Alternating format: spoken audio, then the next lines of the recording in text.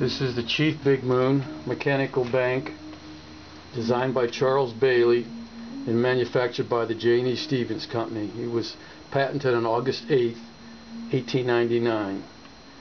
In order to operate the bank, you place a coin in front of the pond in the slot right here.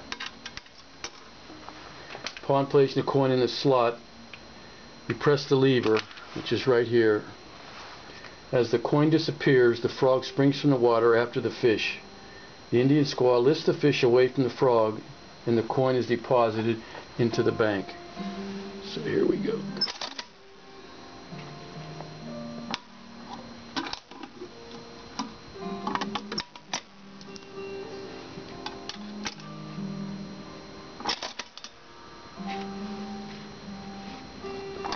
The bank has to be reset in order to operate.